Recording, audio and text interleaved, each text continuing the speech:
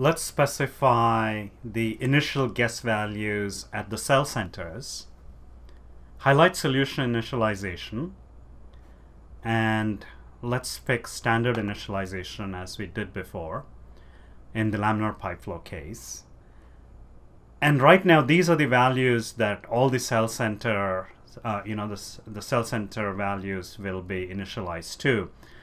And I'll use a shortcut here. I'll say compute from far field 1. And what it's done is it's taken the values that we specified under boundary conditions and it used those values to fill in this field. You can see, so x velocity, y velocity, and for the turbulent kinetic energy and dissipation rate, it's calculated it from the turbulence intensity and the viscosity ratio that we specified under boundary conditions.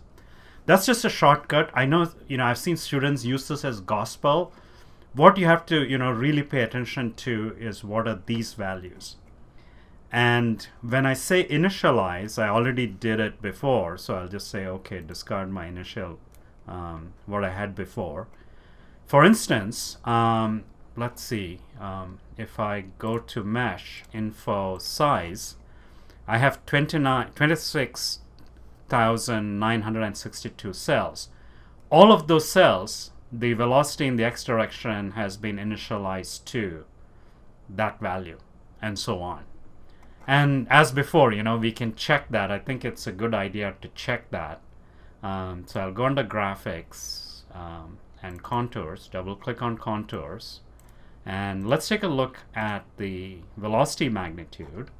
And I want to color each cell by its corresponding velocity magnitude. So I'll say filled, deselect node values, so I want to see the cell values, and I'll say draw mesh, select everything here, display, close, display. This we have done before, and you can see that basically every cell center value has been initialized to a constant velocity, and this is calculated from U and V.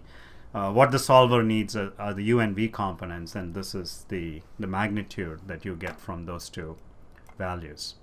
And if I zoom in near the leading edge, let's zoom in near the leading edge and then track how these values change as we iterate. Okay, so the solution, so the solver now has initial guess values at all cell centers, and let's go in and perform the iterations.